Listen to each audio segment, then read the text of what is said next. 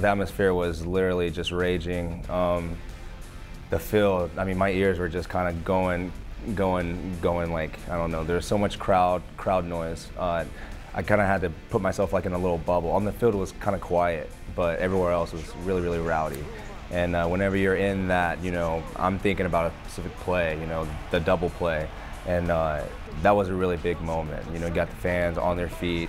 That game could have shifted quickly, you know, but the team, they believed in all of us, and we got it done. Well, speaking of the double plays, you're going to have a new guy over there at second, most likely, with Ben Zobrist. What do you look forward to getting to know about him and play with him?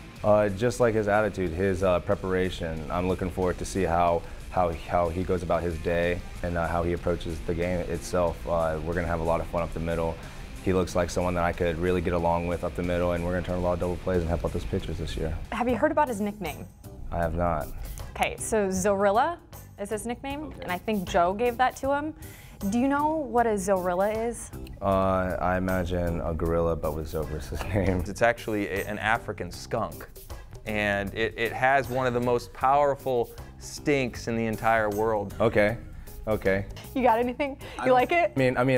Well, I met Ben yesterday. He didn't stink at all, but maybe his game overall. I mean, it doesn't stink, but maybe his game overall. It smells. I don't know. You got nowhere to go with it, right? I know where to go with it. But he liked it. He kind of takes pride in it. That's fine.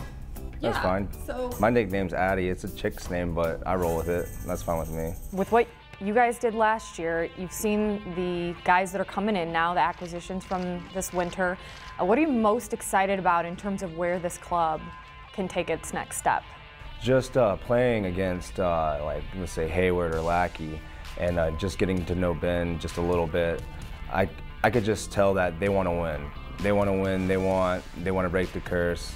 They're all buying into the Chicago Cubs way, and that's awesome. It's awesome that, you know, that our manager has past experiences with the players that we got too. So it goes hand in hand.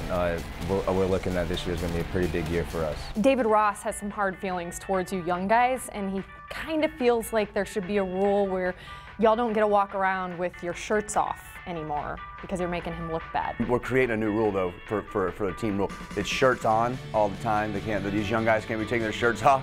Okay, it's just embarrassing me with my love handles walking around the clubhouse. I'm getting a complex at 39. That's a personal problem, I believe. No, I love Rossi, and yeah, I mean, I get where he's coming from. We look good. We look good. He looks good too for Pops. I mean, he's a great guy. He has high energy. I love his energy.